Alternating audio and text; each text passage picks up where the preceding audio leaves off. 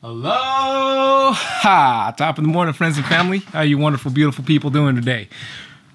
We're going to take a look at this snake right here. And she's been sitting on these eggs for about 3 weeks longer than the 2 eggs that she rolled out we put in the incubator have hatched. Those ones hatched right about day 56. And it's been 3 weeks and she's still got the rest of her eggs. So we're going to take a look and see what's going on in there. Right before we do that, I'd like to let you know that we upload beautifully edited cinematic masterpieces to this channel. This video is uncut.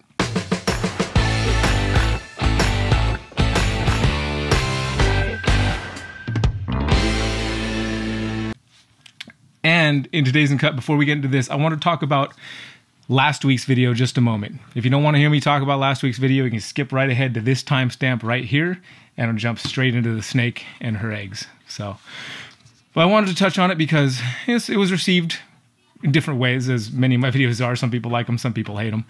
And I wanted to, apologize and also just clarify. And when I talk about my relationship with the Lord, I don't write it down. I think often I should write down some stuff and have some good points and go like that, but then I don't want to come off sounding like a robot reading from a page, so I forgo that step and I just go straight from the top of the head, from the bottom of the heart. And it doesn't always come out the way I want it to. It really doesn't. I think all these deep thoughts in my head and I process it all through here, but then when I open my mouth, half the time everything that comes out is just blip, blip, blip, blip, blip, and it doesn't make any real sense, even to me when I watch it back. So there were some folks that felt that I was trying to beat people over the head with my beliefs, and it's really not it. I mean, this is a vlog channel, right? This is my vlog channel. So this channel is all about sharing what's happening in my life. That's what it's always been about. I've said this 100 million times. It's not a reptile channel, it's a vlog channel. I happen to have reptiles and work with them on a daily basis.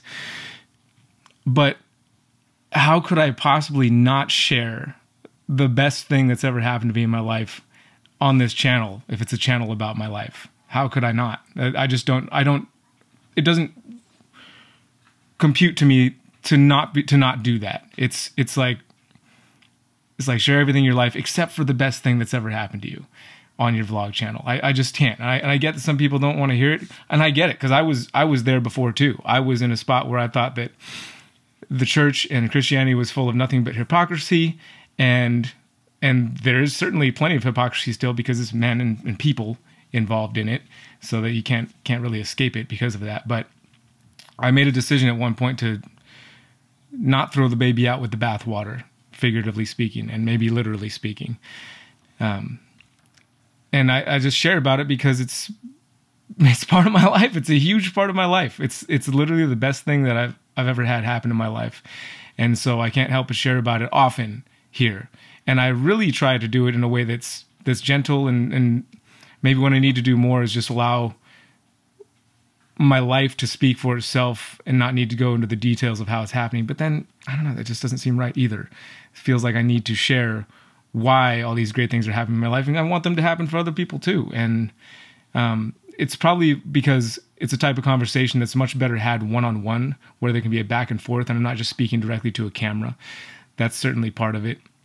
That's why I tried to have Hillary on with me to talk back and forth, but even then, it's still us talking to a camera and not getting any feedback. And that feedback is really important to hear where somebody else is at and where they're coming from and be carrying to their position. But when it's through a camera, it's just not possible. I can't possibly know where everybody that's watching is at. And obviously all the Christian folks that watch the channel are like, yeah, this is all great, it's great, but because I'm sharing about Jesus.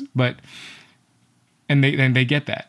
And they understand exactly where I'm coming from. But for the folks that don't understand exactly where I'm coming from, those are the folks I really want to reach, A, but B, those are the folks that if I don't get that feedback directly, it makes it really challenging.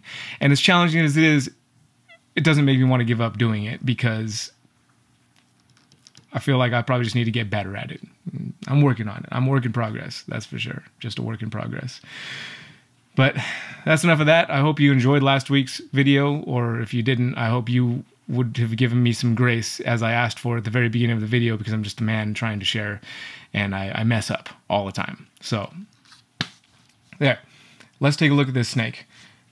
So again, 56 days, and let's take a look at the babies first, actually, that have hatched out.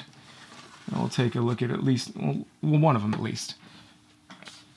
Okay, I need my monitor back. Pardon me, it's an uncut video. Okay, here we go. Come on in, monitor. So here is one of the babies that hatched, one of the two that hatched at day 56 after being laid.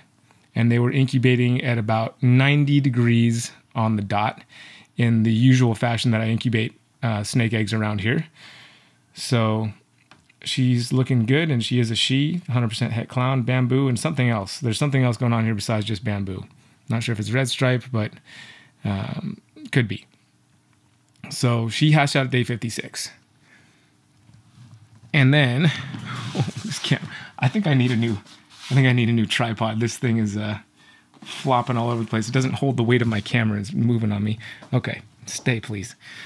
Okay, so let's make some mic noise and turn this thing around, and we'll look inside the tub here and see what's happening with Mom 3 weeks after those eggs have hatched.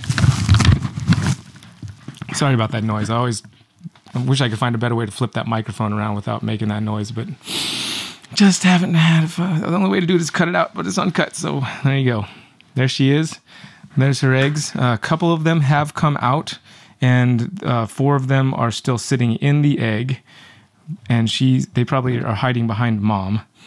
So there she is, bamboo female. And 3 weeks later, these things start to pop out.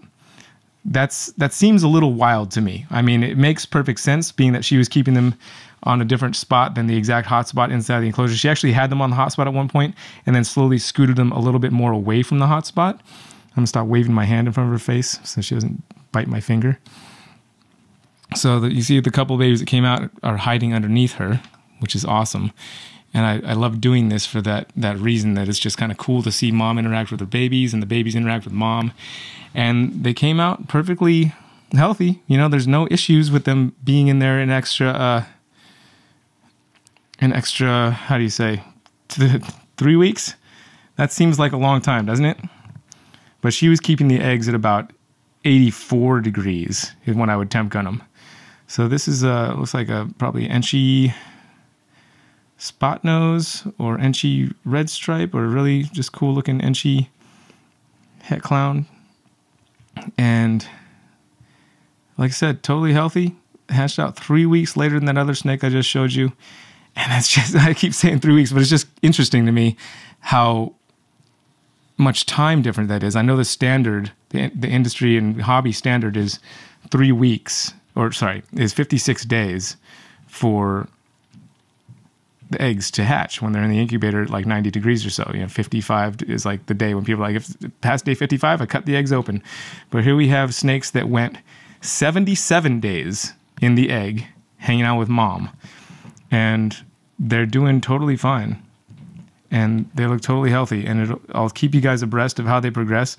I'm not sure exactly what's happening with this snake. I would say this is a bamboo red stripe, but so dark too. I mean, there was GHI, I think, in the pairing, and I say that because the snake was supposed to be GHI, but he's produced 2 clutches so far, and none of the babies have come out GHI. So maybe he's finally proving that he is actually GHI. It's always been a question for me if he's really GHI or not. He's a GHI pinstripe. He's a GHI Enchi spot nose red stripe clown is the dad.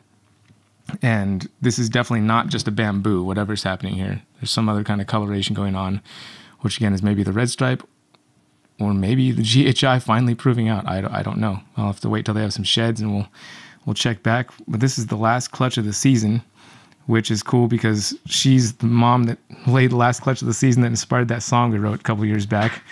So she's consistently laying the last clutch of the season around here at Triple B, and that's awesome. So there she goes. Nice little update. Eggs are finally hatching from her 3 weeks later. 3 weeks later still. This just still seems so crazy to me that much time would pass between, just because of a slight temperature difference.